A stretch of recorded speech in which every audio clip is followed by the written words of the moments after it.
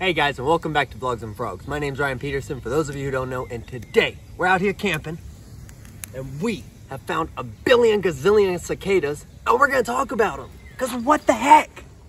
Now these buggers are the very, very famous cicadas. There are over 3,000 species of cicadas across the world.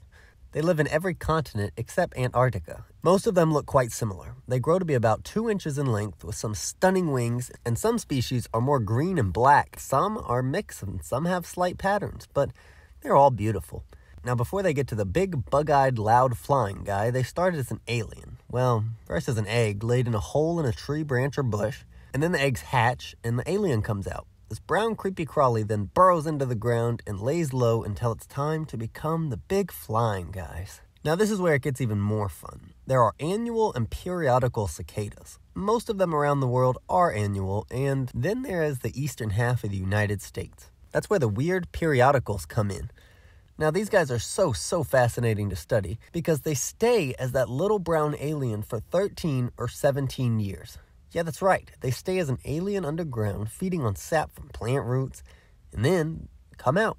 And usually come out in the millions or billions. Just at the beginning of this summer of 2024, these 2 broods of them came out in the same year.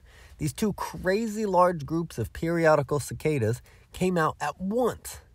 This last happened in 1803. And if it caused you a lot of stress, don't worry, because it should only happen again in about 221 years. But don't worry, you won't be here for that. Many people fear these beasts because they are loud, like some up to 110 decibels. Yeah, that's right. Now, if you're like me and you had no idea what that meant at first, a chainsaw comes in at about 100 decibels, and there are millions, if not billions, of these buggers. It gets pretty crazy, doesn't it? They start to sound like this.